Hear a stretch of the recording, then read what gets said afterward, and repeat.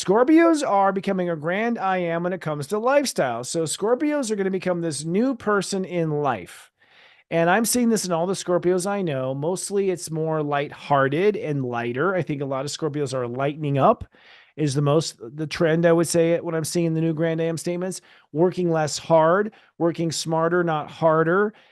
Using technology in their life, whereas before they did it manual.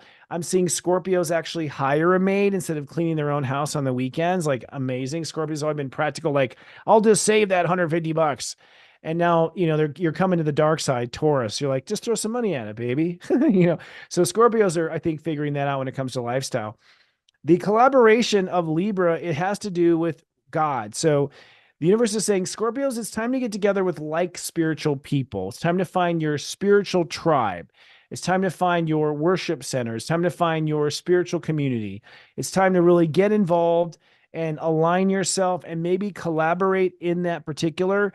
Keeping yourself close to God as you forge this new life is an important ingredient to the new life. And having people that reflect your spiritual relationship to God around you is really important right now. So Scorpios are basically being called to go back to church, but your new age church. Mars at 21 Pisces says it is time now to move forward with all of your dreams and all of your wishes.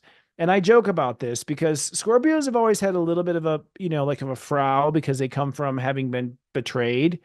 And so, it's almost like I think God is really screwing with us in trying to get Scorpios to be like smiling like Japanese tourists. Like God wants you to like suddenly go from the frown to the total like smiling idiot. So the universe really wants your dream, your agreement with God is that you would now become a smiling idiot. Like you would just be like totally in your dreams and wishes, skipping down the yellow brick road. And when you see a scorpion skipping down the yellow brick road, holy shit, we're on Earth 3, aren't we?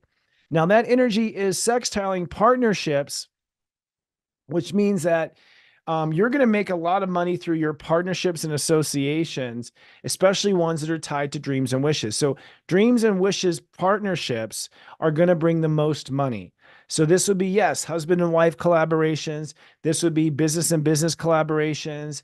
This would be that, you're going to build a race car and they're going to drive the race car. So you want to collaborate on your dreams and wishes. And that's where the money is going to come, incidentally, is from that perspective. It's serious joy, joy, joy.